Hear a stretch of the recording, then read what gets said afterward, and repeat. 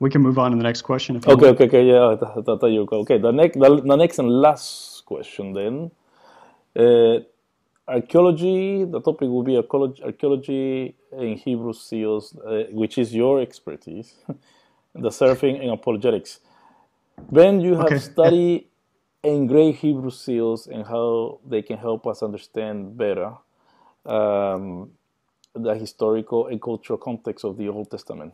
Could you talk a little bit about that in your work in the area? Sure. So this is the subject of my master's thesis right now, which I'm about to finish up. So in the ancient biblical world, we have almost no manuscripts that survive from too far back, simply because they decay, they get eaten by worms. But one thing that we do have, which is closely associated with manuscripts, which I've been trying to study, is ancient Hebrew seals. And we have thousands of seals from like the biblical lands, from the nations surrounding Israel, from the ancient Near East. So if you remember, for example, in the whole story of Joseph, there's this scene where Pharaoh, he becomes so enamored with Joseph, he likes him so much that he decides he has the ceremony and he gives Joseph his seal ring in the biblical text. And when he gives him the seal ring, it symbolizes like, hey, you have the authority of the Pharaoh now, because you have my ring. So that's the object that I study is what they would do in the ancient world, in the ancient Near East, is get semi-precious stones, and you would have this artisan who would carve the name of an important official or person like within this little stone, and they'd be quite small. And then usually it would be accompanied with some sort of art, very often Egyptian art. And then this stone, you could wear it as a necklace, you could wear it as a ring. You would use it to impress. Well, I guess I should go back a little bit. You would get a like a papyrus document. You would fold it up, and then you put a clay on a. You would fold it up, tie it up, and then you put a lump of clay like on the tied cord, and then you would press into the clay this image of your seal. So now the document can't be opened without breaking the seal, and you know who the seal belonged to, the authority behind it. And these little stone seals survive pretty well, simply because they're made of stone. So we have thousands of them from the ancient Near East. So the idea for my thesis was that there's been a doctoral thesis that was published a few years ago, which had this idea of let's create a ranking system where we can tell how likely it is that an inscription identifies a biblical person. So it was an entire book essentially based on this idea of how can we develop a really philosophically sophisticated system for ranking the reliability that an inscription identifies a biblical person. So I took this guy's thesis, I applied it to the thousands of not thousands of Hebrew seals, but the hundreds and hundreds of Hebrew seals that we have, in order to determine, well, how many do we have that can reliably be said to identify a biblical person? And the result that I got was we have 24 artifacts that identify 15 biblical persons living before the fall of the first temple. So these are people that are... But these are people, not biblical characters, but people who live before? No, these are biblical characters. Okay. These are people that their names are mentioned in the Bible. Okay, Like okay. we have their title, we know who they are, which is really cool. There's a tremendous number of people that there's a very good possibility that they're mentioned in the Bible, and we have their seal, but we can't establish... we don't have enough criteria to establish like reliably with certainty or anything like that. I just wanted the ones that were like the most reliably established. So, like I said, we were able to establish 15 biblical persons just from this little stone artifacts that we have. Okay. And what you end up with is people like King Jeroboam II, Uzziah, the king of Judah, Hezekiah, the king of Judah, Hilkiah, the high priest, who discovered the book of Deuteronomy, which is pretty cool. Yes. And then we have all sorts of, because the Babylonians came through Judah, and burned everything to the ground. They hardened all of these little clay. These documents were burned, and the little clay seals that were attached to them were hardened, basically like stone. So we have a tremendous number of these little clay seal impressions. So Ben, from Jeremiah's time. So these seals, did these people actually were wearing them, like you said, like a necklace or a ring? Or you could wear them as or the representatives. Necklace, ring, bracelets, all sorts of way they would wear them. So this and this is also now you got my interest, because these things are actually proofs of these historical characters. Essentially, yes, yeah. So depending on how reliably you can say yes, this is this biblical person, which for some people it's just virtually certain, because you'll have like this seal belongs to Hezekiah, king of Judah. So it's like there's only one Hezekiah, king of Judah in history. We know we got the guy. All right. So this is like how can I say, like archaeologists like Finkelstein, and they all put like they don't believe that this thing was a made up story or were made up characters. This kind of throws his thesis to one side. I don't want to like over dramatize it and say look, we've proven like miracles in the Bible, that type of thing. But what is cool is that you'll get a couple people like there's a seal, the most recently discovered one. It was last year and it was announced this year, was one identifying a guy named Nathan Melech. Nathan Melech was a court official in a biblical passage where he just gets mentioned like just barely. Some event happened near the room that he worked in, so his name got mentioned and this took place in this room near where he worked in. And that's it. And this biblical passage that he occurs in happens to be like one of the most contested passages in history in terms of like how many times it was edited and like whether or not the events it records happens. So it's so cool that like, hey, now we know this guy existed. We found his seal. So the idea that, so you could say the events recorded about him and like the events recorded in conjunction with him, they probably have some grain of historicity to them, just because like you have memory of who this odd guy was that only gets barely mentioned. Where is he mentioned in the Bible? I mean, that'll be in the historical books, yeah. And you're talking about 2 Kings 23:11. Yes, I was getting to Kings, not Chronicles. Okay, okay. 2 Kings. It's only mentioned only once. 23:11. Yes. Yeah. Yeah. It says I'm reading in Spanish though, so it's because I wanted to look. Yeah. So that's it. 2 Kings 23:11. That's the only. Okay. Let's go back to it. So this is the only time this individual is mentioned, yet you found the seal. Correct. Wow. And he's not even mentioned like as an important character. He's just like, they just talk about, hey, this event happened next to his room. Yeah, just to help locale, just to help find, to give directions. Right. So there's really cool like finds that surface from this. Like we have a seal ring, like we still have the ring attached to this seal of one of Hezekiah's sons named Hanan, which is, you wouldn't expect archaeologically that we would find out the ring size of one of Hezekiah's sons, the guys who discovered the book of Deuteronomy. Or for example, we have a couple of these clay seal impressions that were fired during the Babylonian destruction, so they're rock hard, so they survive.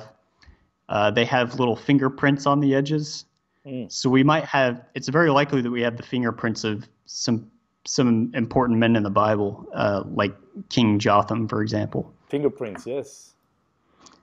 Let's see. The main research question that I put behind all this is, when you look at a lot of these seals, when I collected all these seals identifying biblical persons together and I looked at them, a huge amount of them had very Egyptian iconography. So, for example, the Hezekiah seal, which a couple years ago was announced its discovery, and it has a winged sun disk. which looks like the Egyptian god Ra, and it has two Egyptian ankhs on the sides. We even have a couple seal, like one seal has a depiction of the god Horus, which is it's really strange because he served a pious king according to the Bible. So the question that I've been dealing with is, why is it that you have all this solar iconography? You have Egyptian iconography on Hebrew seals of people that from history we know they were pious worshippers of Yahweh. And the answer that I've come to, I won't go through all the arguments for it now, but the answer that I've come to is that it seems pretty clear that in ancient Israelite religion, they did this thing that I mentioned earlier of polemical theology, where it was very, very common in the ancient Near East, where you would take the sun disk symbol and you would use it to represent your chief deity. So Hezekiah, for example, the seal of his whole royal administration, it's a winged sun disk. And he accepts this as look, this is a legitimate way to represent Yahweh, symbolically, artistically. And it wasn't any sort of, it wasn't perceived as any sort of breaking of the second commandment or anything like that. Even though they were trying to represent, because I can remember, when I was young, I used to like Iron Maiden. I remember their album Power Slave. I even went to the concert in Long Beach Arena, and so they have all these this iconography from Egypt, and yes, and the sun disk with the wings, and for people who are maybe more your age, which is a cheaper version of it would be like Katy Perry video that was taken down, or the song. All the Illuminati symbolism. Yeah. Oh my God. There's anyway, and there's a guy who's a music expert that has shown that toot toot toot again in this. I'm sorry to go into this thing about Katy Perry, but it got my eye because it's just like biblical. It has some cross pollination. This musicologist, he was showing the thing that they took her to court. The something, and he's saying, okay, I'm gonna put this thing, and you hear it. Oh no, I'm sorry. This is Bach from the 18th century. And then he puts another one. Oh no, I'm sorry. This is from something else. And then he goes, no, I'm sorry. This is from Godzilla. And then oh, this is from Moses coming down from with the Ten Commandments. So that thing has been used time and time again by musicians, and now this Christian rapper wants to copyright it. And when I was listening to this, I said, this is the same argument people put forward regarding Israelite religion copying somebody else. You cannot do that. Yeah. See, I guess that's the point that I'm getting at is the sun disk, for example, which it's so cool because Isaiah he'll compare Yahweh to the sun in several passages. There's a passage, I think it's in Isaiah 60, roughly somewhere about there, where he says, at the new creation, Yahweh will become the sun. But this idea of representing your chief God as the sun was already a millennia old before kings like Hezekiah took the symbol. It was an indigenous part of his culture. So representing God as the sun is just again, this is polemical. Again, going back to my God is better than your God. Right. Well,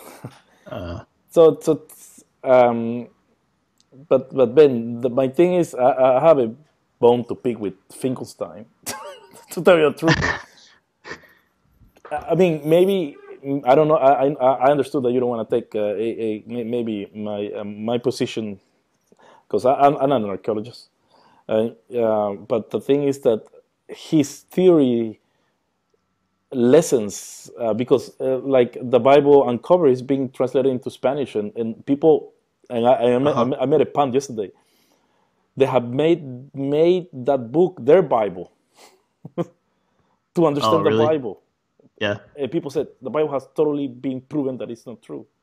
So what you're saying about the seals shows that there are big holes at least there are big holes in his partner on the book arguments. I mean, that's how I take it. Uh, I wouldn't go that far just because I'm not sure, like in specified format, what types of arguments he's making that you're referring to. Yeah. But his Very school broad. of thought, like it's very minimalistic in terms of like how much you can trust the Bible, and it's directly opposed to like some very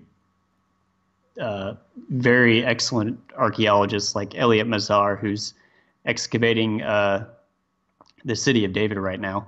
She discovered the Hezekiah bull, and she's like, her opinion about the Bible is total opposite. She thinks you can follow it, and it's a productive schema to find local sites.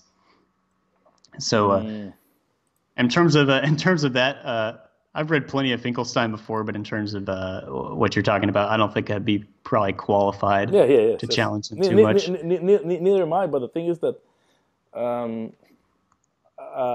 like I said, this is like throwing a wrench into the machine. I mean, Right. at least Right. that's how I see it. That's how I see it. Because these people who are quoting Finkelstein as the one and all said, no. There's still some things that we have to consider. So I mean, I see it more so as an apologetic tool. Well, anyway, so those are the questions, my friend. We have finished. Just one last thing that I like to. So when are you finishing your master thesis? Should be October. End of October is when I'm scheduled to be done. Okay. And hoping that you pass. When will graduation take place? Unclear on that right now, but I might not even be in the country for it. So I'd just say in the preceding months after that is when I should be getting my degree. It's been very strange in Germany. They're not nearly as quick with like grading things and the administration and everything as I'm used to in America. Yes. Here is as well. Very quickly they follow. Like I told you before we started recording, they follow the English. So you do your exam, and very quickly you know if you pass or not. Right. And Here I have to wait like 2 months. and looking at life beyond master degree, I mean, thinking PhD, you have to look for a place to do it, or you're thinking about staying in Germany to do it, or I'll probably come back to Germany for it. They're just too nice to scholars and students for me not to do that. In terms of just pure finances. Oh, in terms of quality of education. I want to go to Deutschland. Well, Australia actually Australia has paid my studies. That's why I can study. I'm like you. I mean, I don't pay. They don't pay my upkeep, but they pay my studies. So people are amazed. I'm amazed. I mean, my course, the one I'm doing is. I have it here because before talking to you, I was doing my class, Contemporary Approaches to Biblical Studies. That's $2,400 the class, the whole class. So, to pay that that would be impossible. It will be very hard. It will be very hard. So so the government pays, and in Germany, I know that they're very generous as well. So I'm glad to have talked to you, Ben. I hope that when you finish, doors open for you, and thank you for your time. What time is it right now thanks. in Germany? In Germany, what time is it? It is 2:35. Here is 2:35 in the afternoon, Wednesday. Yeah. Yes. Today, right now, it's 10:35 here in Australia p.m. In Wednesday as well. So thank you very much. All right. So thank you very much. I hope to catch up with you some other time and talk about all the issues. I like to hear more about the seals because I couldn't understand when I read you but now that you explain it and let me encourage you, your explanation has really helped me. I mean, we're at the same, almost at the same. Well, you're finishing. I'm halfway finishing same level of study, and I could understand when Matthias told me about the seals and the seals, and we didn't talk about the seraphim actually, but but that'll be in another occasion. All right, thank you very much. All right, yeah. Have a good night. You too. You too. Thanks. Have a good day. Bye bye.